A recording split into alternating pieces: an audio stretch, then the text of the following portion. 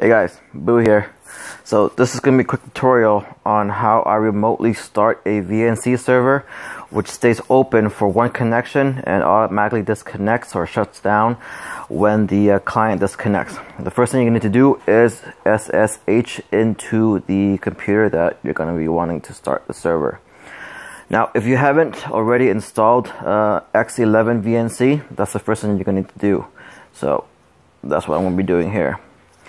If you already have it installed, you can skip this step. So the first thing you need to do is update your repositories.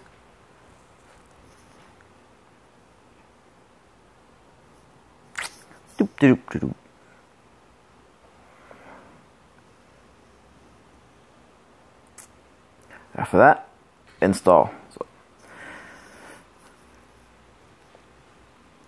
install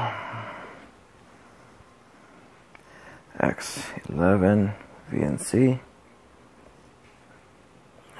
Yes.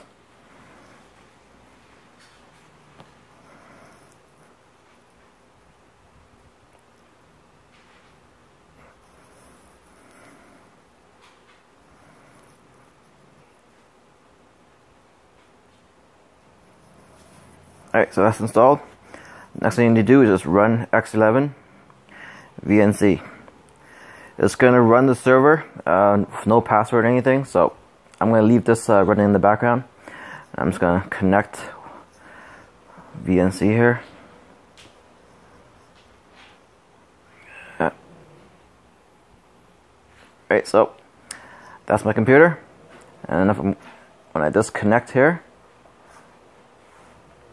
and go back to SSH, you can see that it's shut down. So if I try to connect again, it won't connect.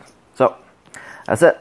That's how you start a VNC server remotely for one connection, and it'll disconnect after the client disconnects. That's it. Hope this was useful. Learn it, use it, abuse it. My name is Bowie. I'm awesome. Later.